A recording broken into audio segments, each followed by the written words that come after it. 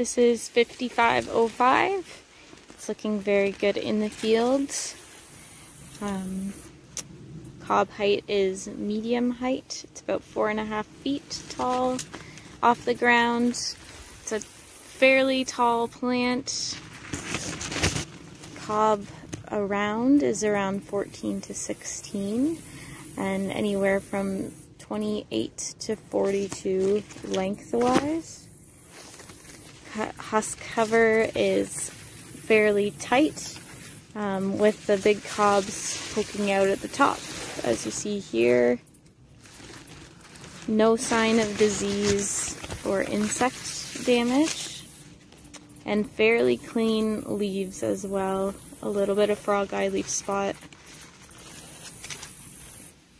Good looking 5505.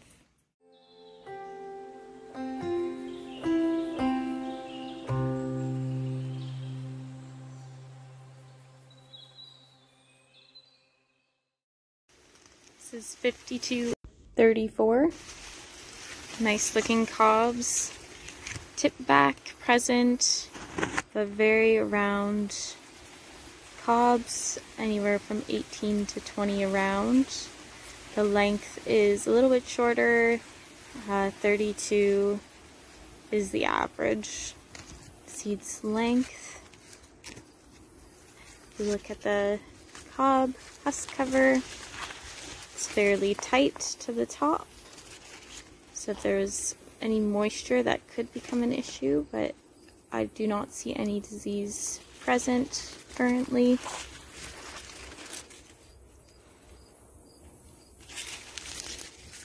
The big cobs are poking out of the top,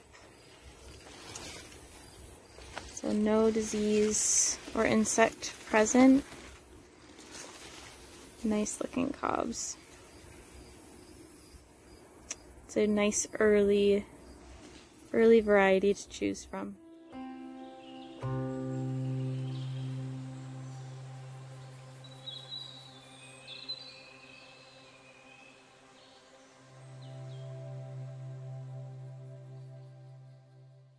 This is 5284.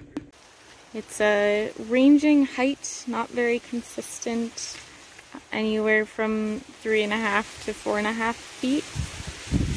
We have cobs that look spectacular like this. As you notice, the cob is tight up against the stalk. Same here. But then we see cobs that have more of a tilt or tilting away, and if you open them up,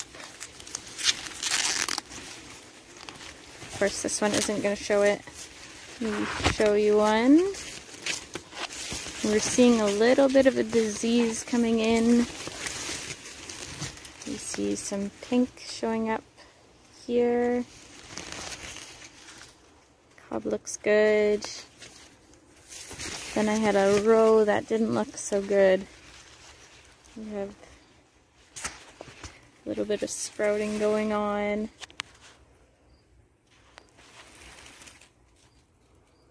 So I think what happened here was the cob was a little bit tipped and moisture got in and it sat there and incubated, and voila.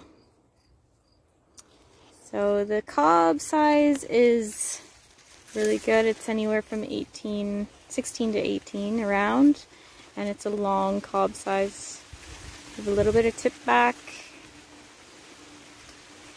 But there's a lot of nice looking stuff in here, but I would just worry about this disease coming in a little bit.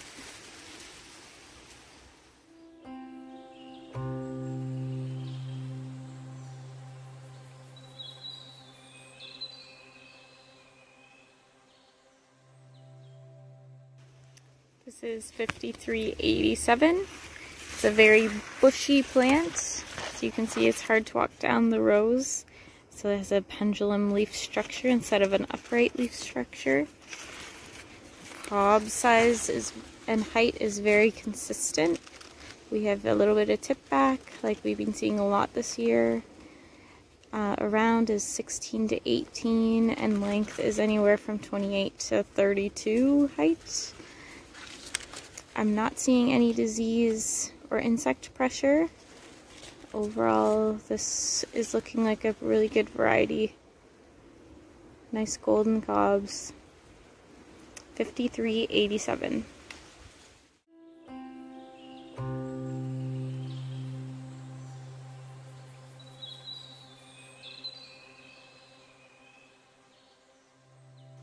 This is 5477.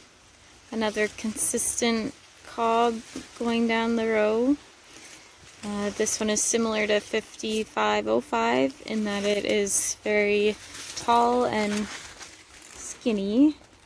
It is 14 to 16 around and 32 to 38 kernels high. You see the chip back again. No disease or insects present, and fairly clean leaves as well. That's looking down the row. It's a pretty open husk. Looks good. 5477.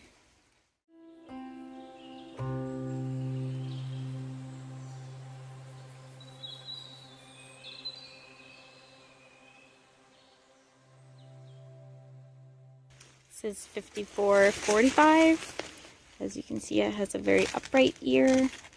It's 14 to 16 around and a pretty long cob, 28 to 34 tall. We do not see any disease present. It has a pretty tight husk, but with the tip right up to the top. Where we might see an issue is in this sort of cob, where this could fuse and create some gibberella. There isn't anything present currently.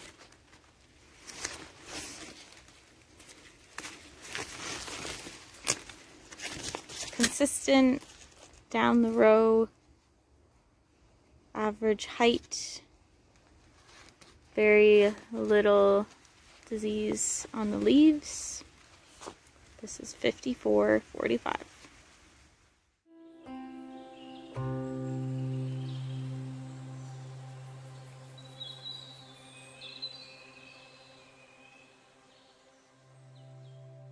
This is DEKALB's full season corn, 6087. You can see it's still green in the fields.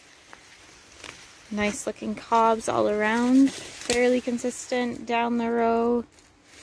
Really nice long cobs, 14 to 16 around, and tall at 34 to almost 40 kernels tall. Don't see any disease so far. I'll be checking this again. No insect damage, fairly clean leaves. This is a nice looking corn. 6087.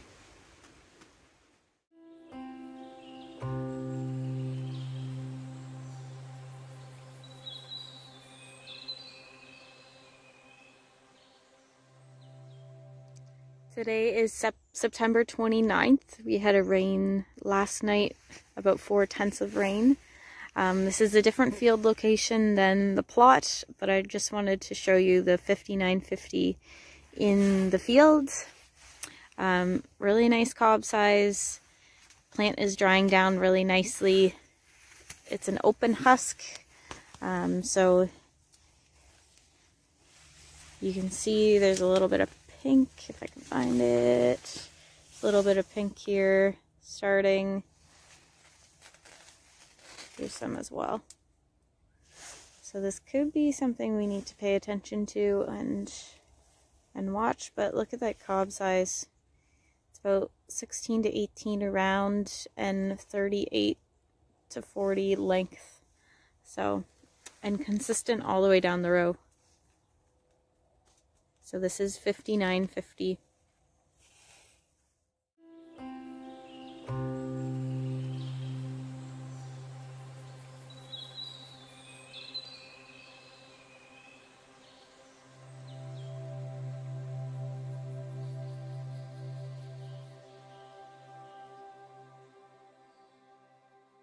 So that's a wrap up of the plot tour. I'm here on September 30th doing a VOM check of all of the varieties. In our DEKALB varieties there is nothing present. There is 2 varieties that do have it, and I am finding some throughout the area. So it's important to scout your fields and know what is in the field. I think we have a really good lineup of DEKALB here from early to late season, and I'm really excited to see what the test results are. Stay tuned!